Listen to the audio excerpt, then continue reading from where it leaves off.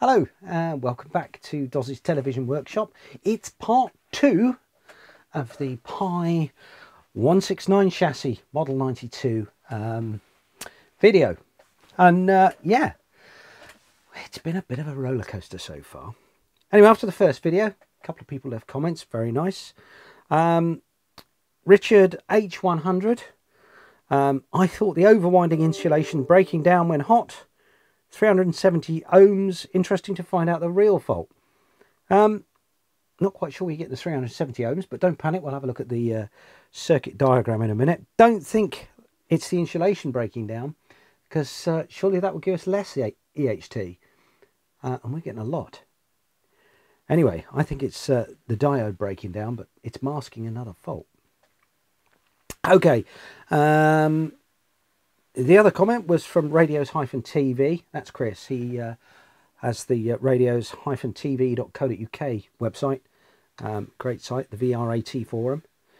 Anyway, hi Andy. As ever, another excellent video. Lots of analysis. Would the line tuning capacitor be breaking down, thus causing the EHT to go too high?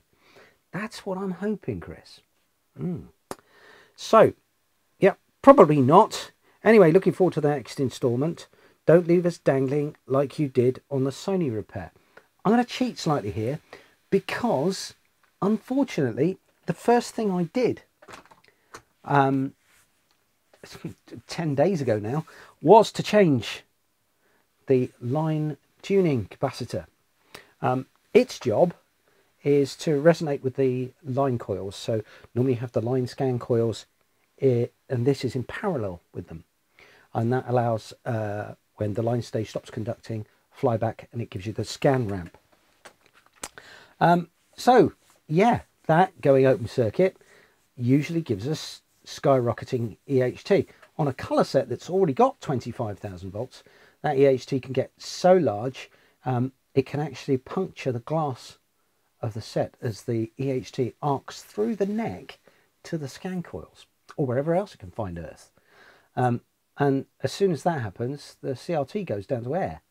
I've had it happen a number of times in my career, professionally doing this job, when it was worth doing, on a Philips G11 and a Philips G8. And I think as well a Bang & Olufsen. I was very young then. Anyway, so what we did, we replaced the capacitors with these CBB type. I also replaced the boost capacitor as well. Despite the fact I changed them both last time when I fitted the transformer originally.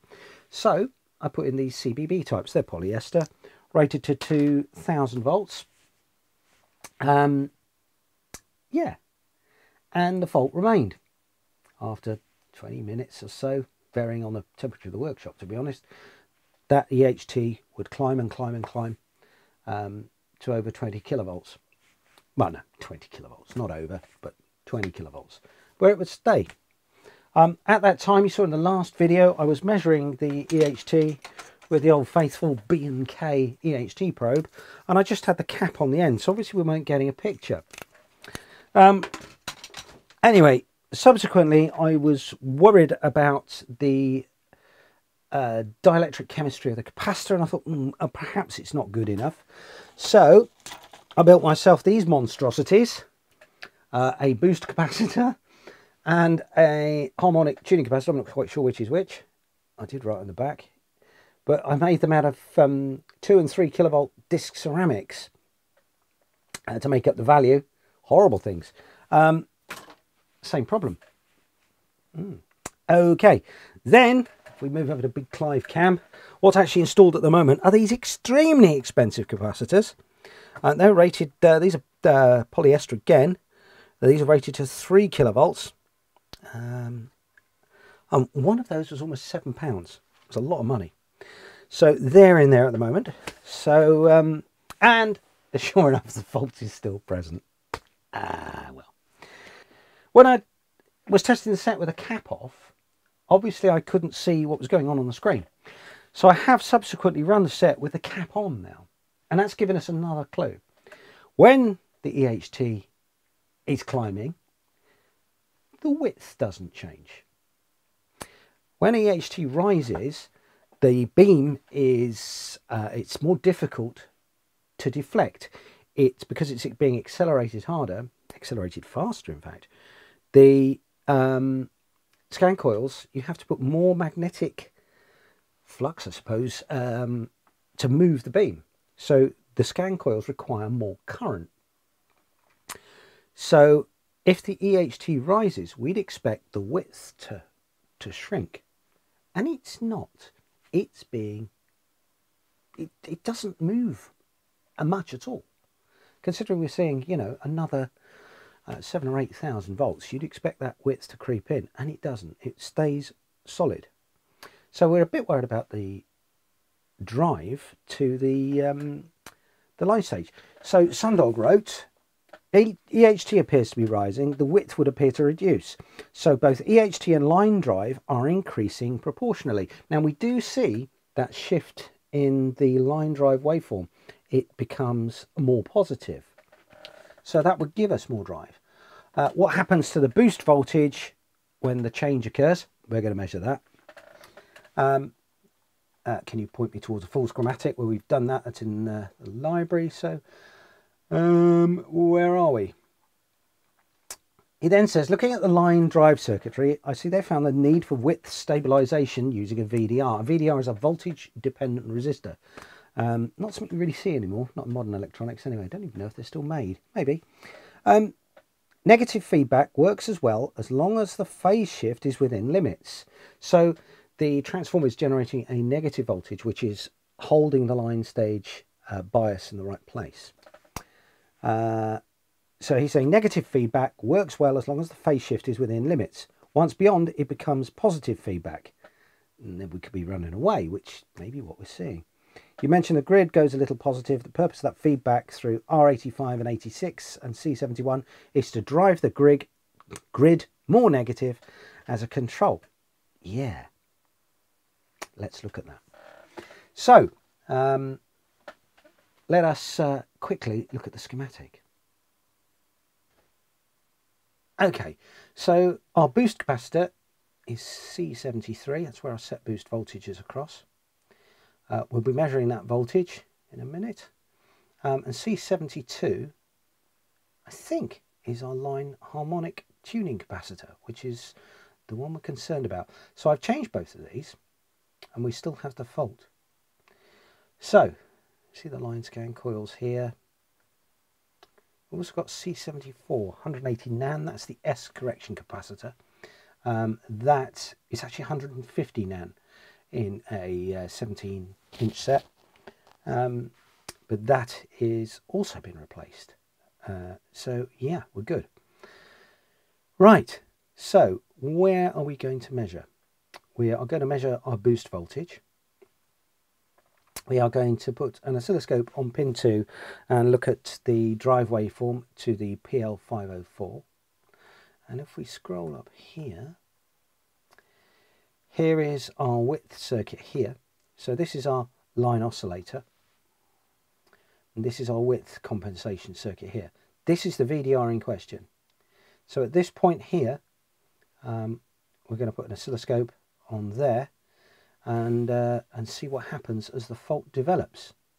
See what information that gives us. Right, back to it. Okay, so let's see what we've got set up here.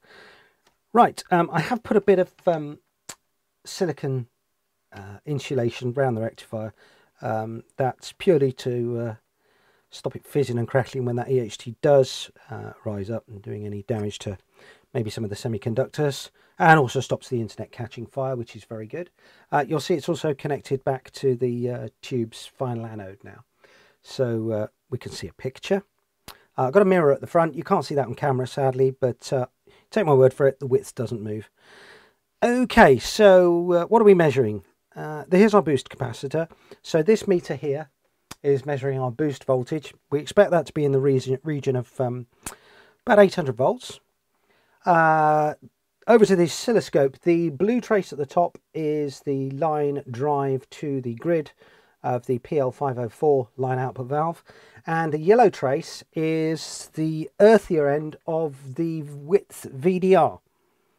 So let's switch on and once again wait for the fault to manifest.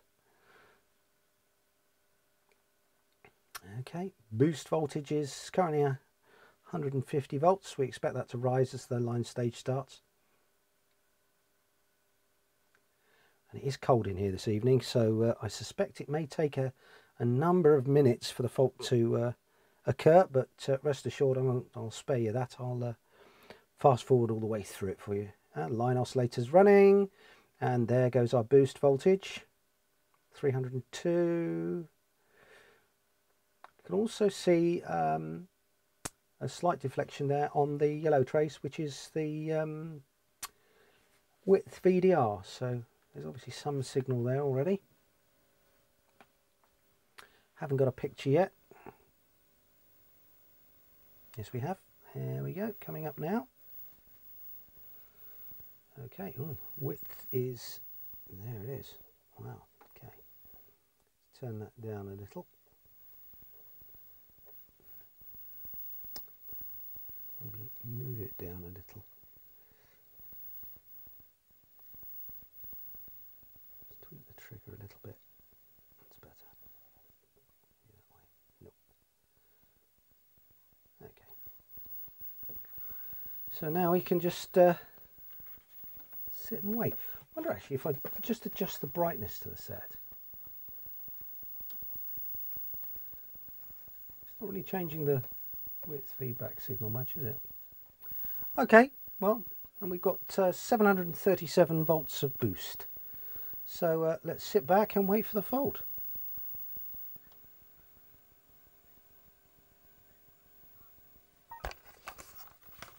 Okay, this is interesting.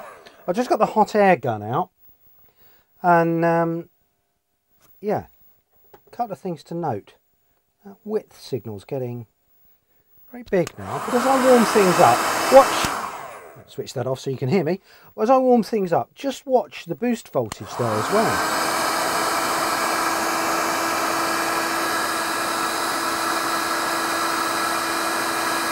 Whoa. Okay, we're at 1000 volts.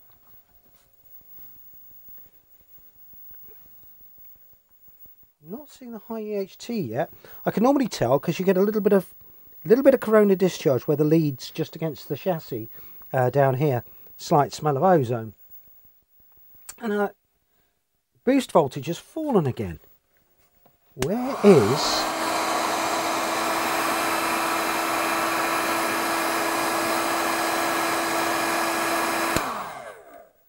Oh, and there we go.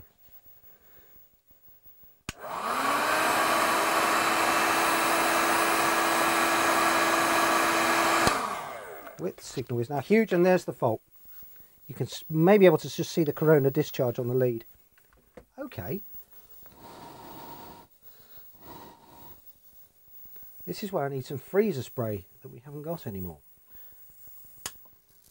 I'm just going to switch that off because of the smell of ozone. Big Clive will love me for that, won't he? So I'm sort of heating this area here.